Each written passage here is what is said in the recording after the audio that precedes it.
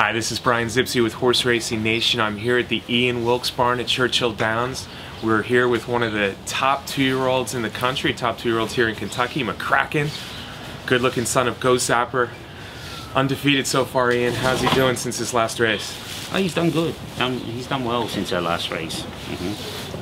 The first time winner at Churchill Downs in a maiden race, and then he came out in the Street Scent Stakes and came from well behind to kind of win going away. Was it even more than you expected?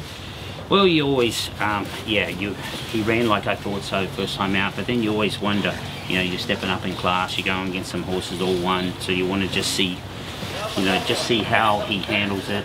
And but no, yeah, it was a very good performance. Now he's both races so far been one turn. Yeah. Son of Go Zapper out of a Seeking the Gold mare. You thinking 2 turns will be in his game plan? Oh yeah, we'll run him back in the Jockey Club, and I think that'll be a good stepping stone for him here. We'll come back in the Jockey Club. So the Grade 2 Kentucky Jockey Club has been a stepping stone to the Kentucky Derby for a lot of horses. It's a week from Saturday, and he'll be one of the favorites. He's having fun. Oh yeah, he's a friendly horse. Yeah, he's very friendly. He loves people. He likes what he's doing. You expecting to see a good performance in the Jockey Club? Oh, definitely. You know, your horse has got talent. You know, so yeah, looking for a big performance out of him. Now, Ian, you've trained Fort Larned to Breeders' Cup Classic win. As far as the Derby, you've been around some really good horses, some Derby winners, in fact.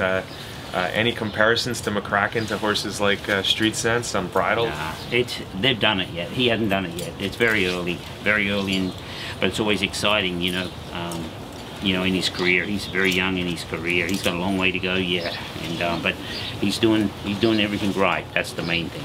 Now he's a homebred for one of your best owners? Yeah, Mrs. Whittam, homebred for Mrs. Whittam. Same as she owned Fort Larned, and yeah, he's like Go Zapper out of Ivory Empress. All goes well on next Saturday in the Kentucky Jockey Club. What's the plan for him during the winter? Go to Florida. We'll take him to Florida. No plans yet.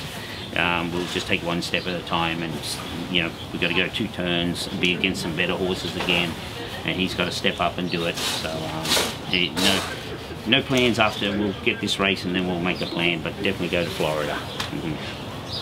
A true horseman, folks, he doesn't want to look ahead too far, but of course we're thinking Kentucky Derby, or at least I'm thinking Kentucky Derby, that this horse could be one we see on the road, and hopefully he'll make it into the starting gate on the first Saturday in May. Yeah.